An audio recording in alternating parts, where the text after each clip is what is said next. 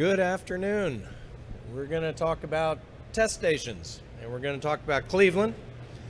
And we are from two trade associations that represent the sourcing side and the sinking side of broadcasting. I'm Lynn Claudy from NAB, and this is my partner in crime, Brian Markwalter from the Consumer Technology Association.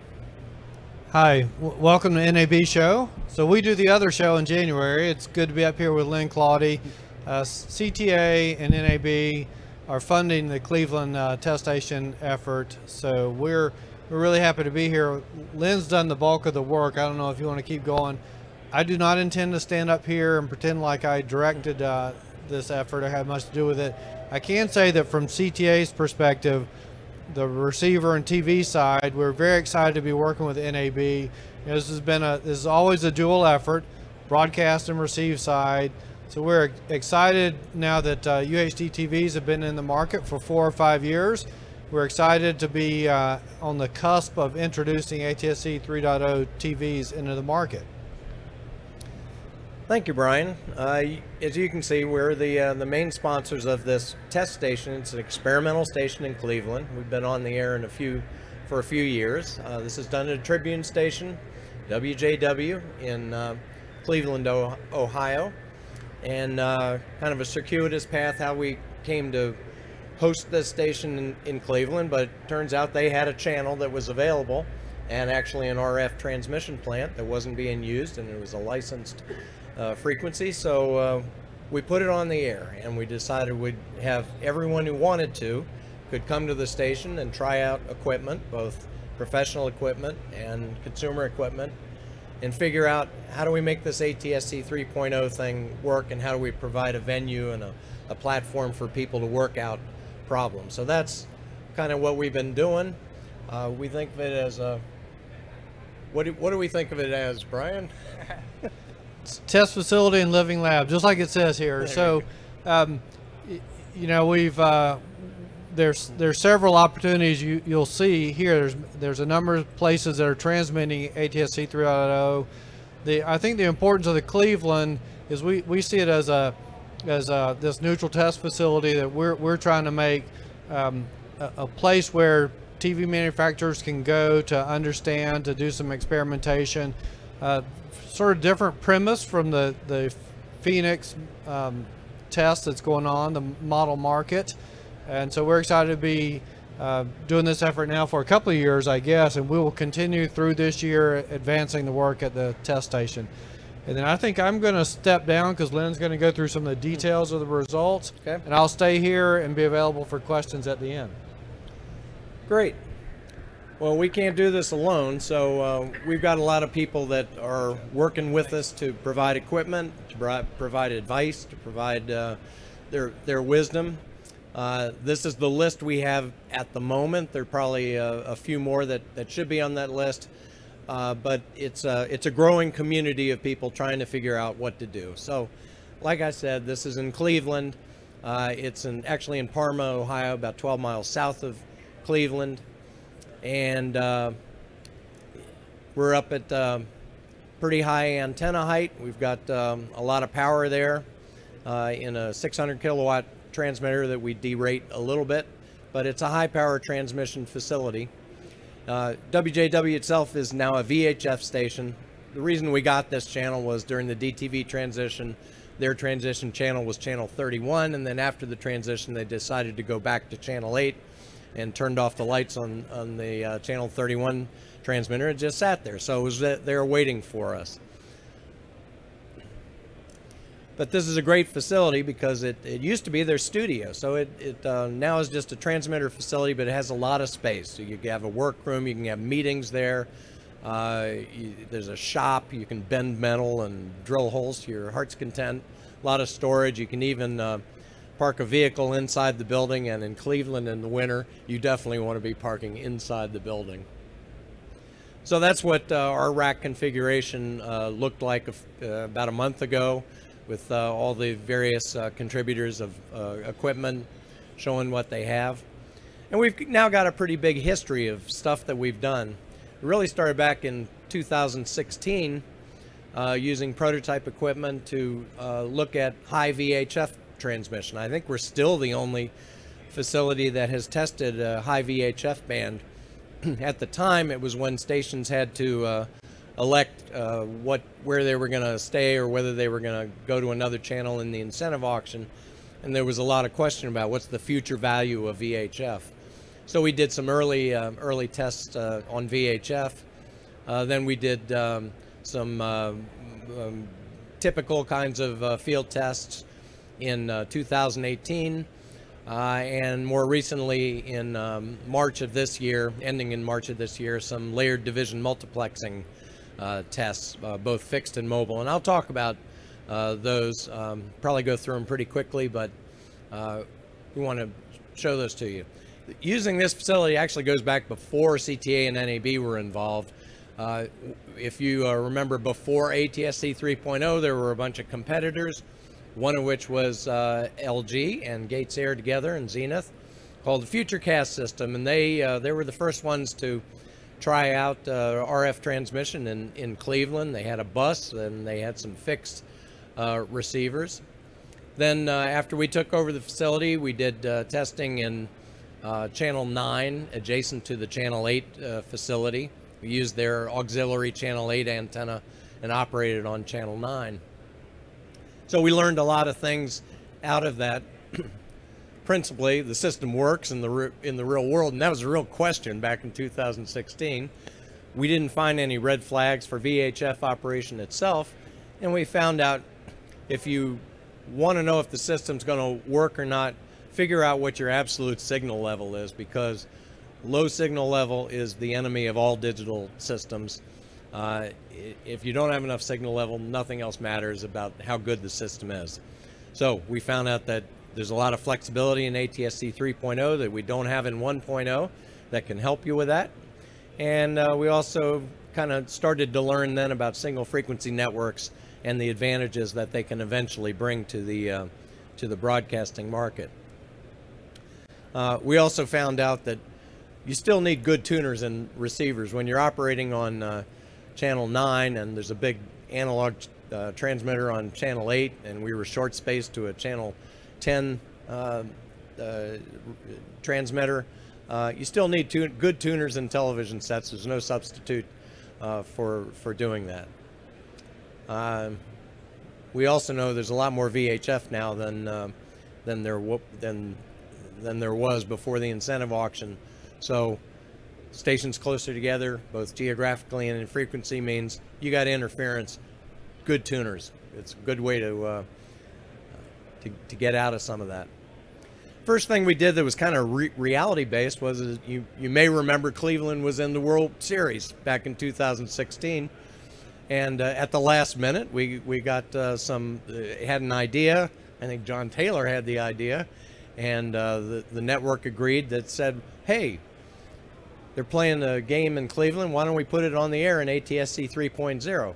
And that's what we did. We found out we could do that. We had their transmission facility, and we put it on the air, and we broadcast it to 2 receivers. One was in the truck.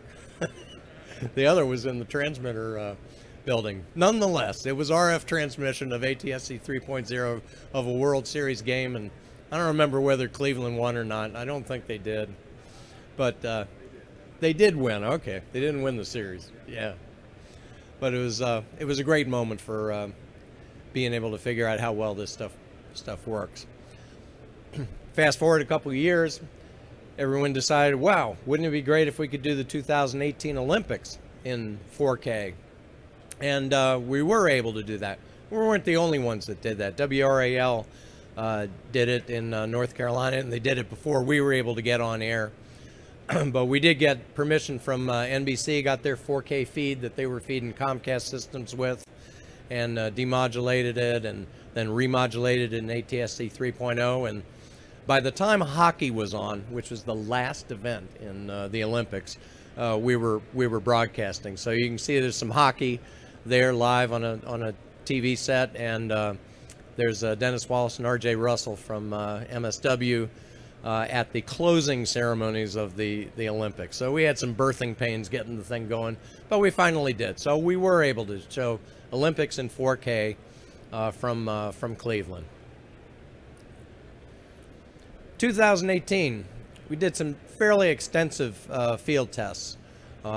Using the facility, we derate down to 437 kilowatts for the transmitter, and using a van with a directional antenna 30 feet and 12 feet, we went all around Cleveland.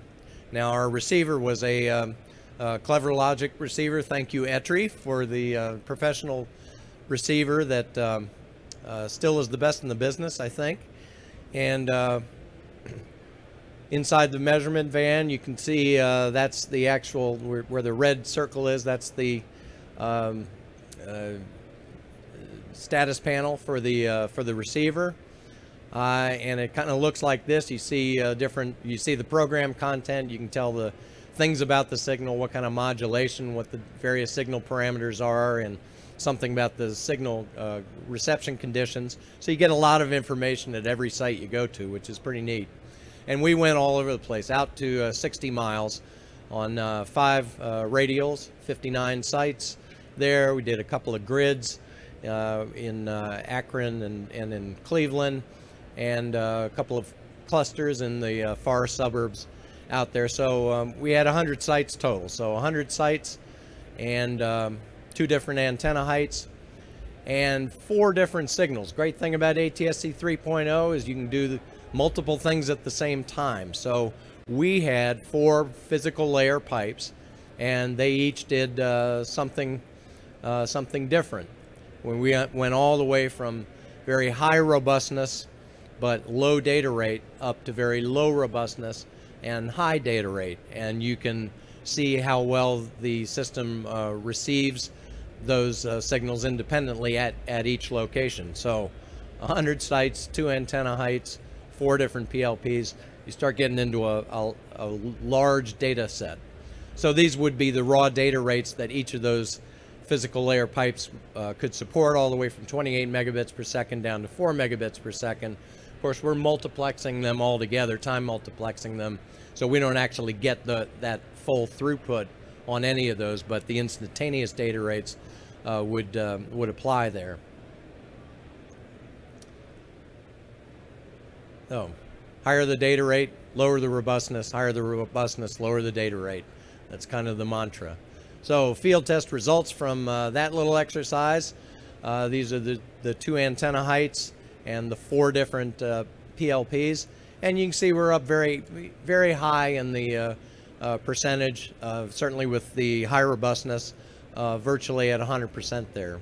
So when you look at just the sites that had signal levels that are higher than the threshold, we call that system performance index, where you take the number of good sites and divide it by the number of measurement sites, but limit it to just where you had enough signal level, because those are the only places you have a chance to get reception.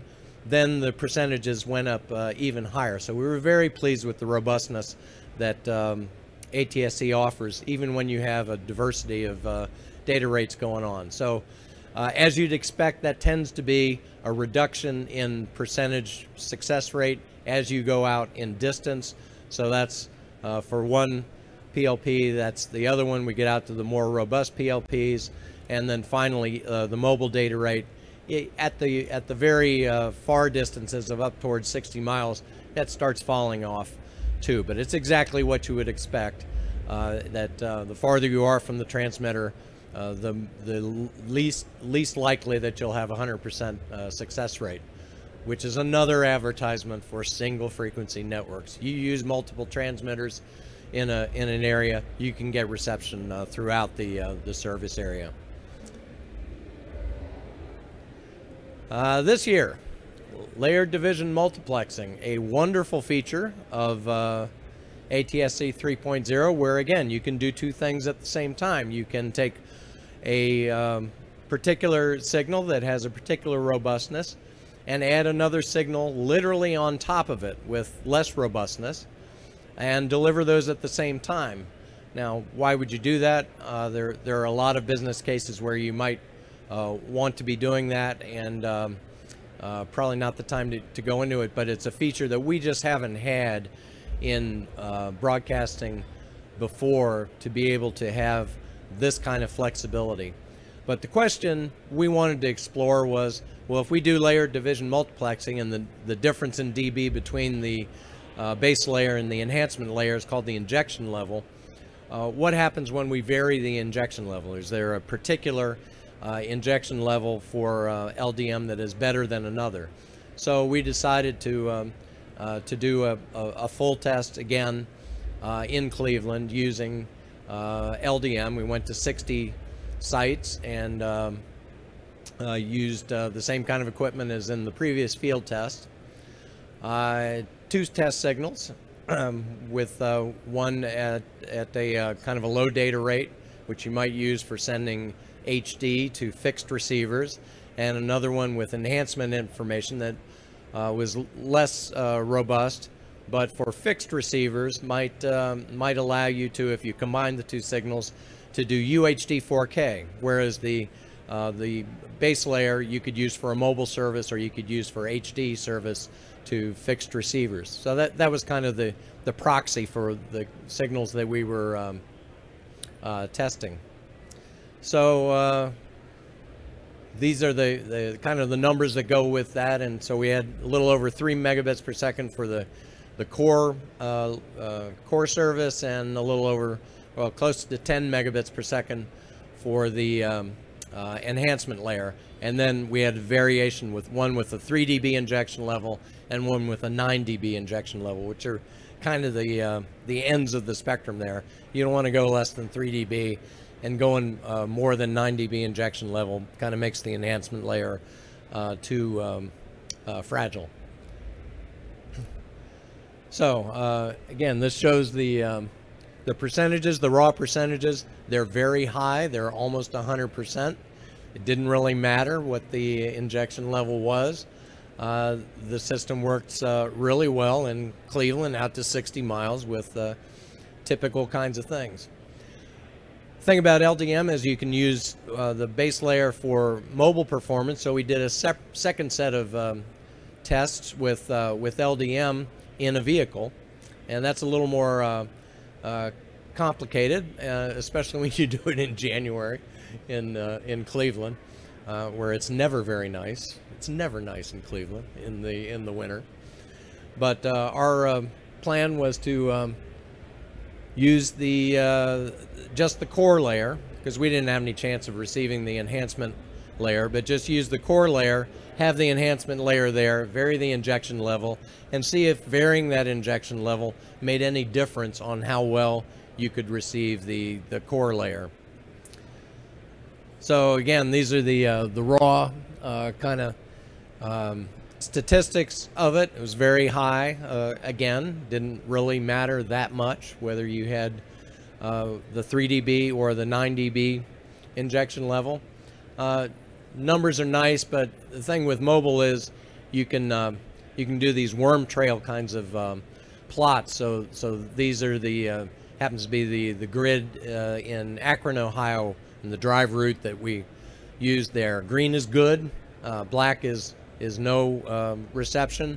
So you can see up there in the upper right corner, there's some no reception areas, and that's with a 3 dB injection level. When we change that to 9 dB, it's pretty similar. Where you don't have reception tends to be in the same places. I'm sorry, that was mislabeled. That is the Cleveland grid. It says Akron, but they're both Cleveland. Got to fix that. Here's another example. Going on a state road along the lake there, and going out to, I think that's 60 miles from the transmitter with 3 dB. So no errors all the way from the transmitter out to 60 miles, which is pretty good. You can make a service out of that. That's with 3 dB injection level. And with 9 dB, we actually got out to 62 miles. So if those 2 miles make any difference to you, then the injection level might matter. But if you really want to serve out to that 60-mile area, what's the answer? Single frequency network. That's always the answer for reliable and robust reception. So our test results overall here, we provided coverage out to 95% in urban, suburban, and rural areas. We think probably the sweet spot of injection levels is it's not 3 dB, it's not 9 dB. Somewhere between 4 and 7 is probably the right compromise for using this mode for the various things that it is good for. But using a low data rate robust core layer and a higher data rate less robust enhancement layer makes a lot of sense where it works, and where it doesn't work, go to single frequency networks. We're doing other things at the test station in Cleveland. This was our aspirational list a few months ago. A lot of those things are now ticked off the list. We've certainly done layer division multiplex tests now. We've had I would say limited success with integration of Dolby AC4. It's harder than it seems to get AC4 working, but that is now the focus of most of the manufacturers of encoders. They're working hard on that to make it simple to use. It's coming. We've done some advanced emergency alerting stuff with Monroe Electronics, digital alert systems. Targeted ads is kind of going to be this spring and summer. It's a big area of interest. Closed captioning, that's the one we have to do. FCC requires that. It's the last thing to get attention, it seems, in integrating into equipment, but we're working with the vendors to make that happen. Should be positive there. App transmission, if you go over to the Futures Park area, they've got a lot of app stuff showing interoperability between LG, Samsung, and Sony receivers for the same app. We want to do that in the real world and put that into Cleveland and do targeted ads and apps in Cleveland this spring and summer. We also have something going with Technicolor to do a broadcast and broadband hybrid service so that we can start to look at scalable video coding kinds of applications. Encryption and DRM is the hot topic out here, getting agreement on a digital rights management system for broadcasting, and as soon as the book is closed on deciding which system and how to do it, we're going to put that into Cleveland, as well as some of these other things. Conformance testing. If you haven't been over to Eurofins, go over and take a look at their test harness. Testing ATSC 3.0 receivers is not like testing your grandmother's ATSC 1 receiver. You need, if you're really going to exercise the full extent of the receiver, thousands and thousands of tests, and the only way you do that is with an automated kind of an environment for testing, and they're showing a test harness that can do that. So as we enter this brave new world of hybrid and internet connectivity and interoperability, we're going to need some very sophisticated tools for conformance testing. We've also worked with some of the program guide people, Titan TV and Watermarks with Verance. We did tests with Nielsen a few weeks ago on their watermark. So all these things are being proven out. They all work on paper. I can tell you the standard set itself is solid. There's nothing wrong with the standards. Recommended practices are coming out in ATSC to explain some of the more arcane parts of the standard, but the standard is solid. We're now moving into the real world part of the practical part of deployment and product development. A lot of companies have been very focused on this show, as I'm sure you can appreciate, that they're going to be, if they're not already in the marketplace, very soon they will be with a product that does everything that they want it to do. So my summary of all this is that we think this test station in Cleveland is a good thing. We've been validating the standard itself. We've been uncovering a lot of station implementation issues and getting some insights into how the system performs in the field and what parameters to vary when you get into trouble. We've also been learning that equipment interoperability and the multiple software versioning issues, especially when you have a standard that's made up of 20 individual standards that all get upgraded on a different timeline, that's a challenge. But that challenge is going to go away, because as things solidify and stabilize, only the early pioneering stations like ourselves and the others that are out there doing this kind of work are going to have to, really take the brunt of that challenge of, you're using version X and I'm using version Y, and my equipment only works with version Z. So that's kind of that will tail out eventually. Most of the testing we've done to date has been physical layer, and we are very satisfied with the physical layer capabilities and the flexibility that are there. So that's a good thing. We're finding that the features that everyone wants are becoming available. It's happening in an evolutionary way, not all at once. People are just trying to get the basics down first, and then they add the bells and whistles in. So again, this show, I think, is kind of a litmus test for getting everything buttoned up and 100% functional. And with that, I think we're ready for if there's any questions. Brian, you're welcome to come back on the stage, and since I've probably confused everybody, you can give them the right answer for what questions they may have. So what can we tell you about the work going on in Cleveland or ATSC 3.0 testing? It was totally clear. There's a question. Brave man. How did the VHF testing come along? I think that was like early on. Yeah, that was 2016.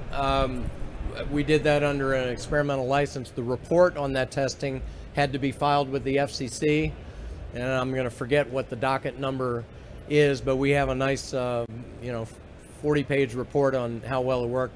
It did work quite well. The problems with our VHF test were that we were in an interference limited environment because we were on channel 9, which is not an allocated channel. We did have some short spacing with a Canadian station, a Sinclair station in Ohio. So in places where we were going towards that interference, we did have some problems. We were also using equipment from Korea, and as Namho will remember, since they don't use VHF in Korea, we had less of a channel 9 filter on our receiver than we probably should have.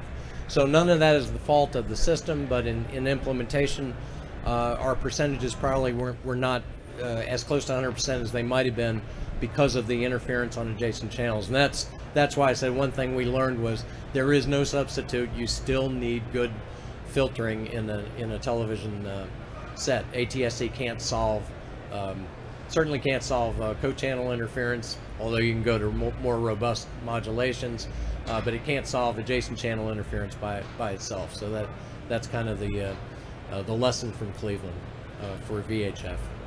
But that report is available if you're interested in more detail. I can give me a card and I'll get it to you. John Taylor. So I know in parallel with this joint effort and complementing this joint effort, I wanted to ask Brian to tell us a bit about what working on. Okay, I'll repeat the last part. John was asking what CTA has been working on, and Lynn referenced the how solid the standards are and continued work in ATSC on recommended practices.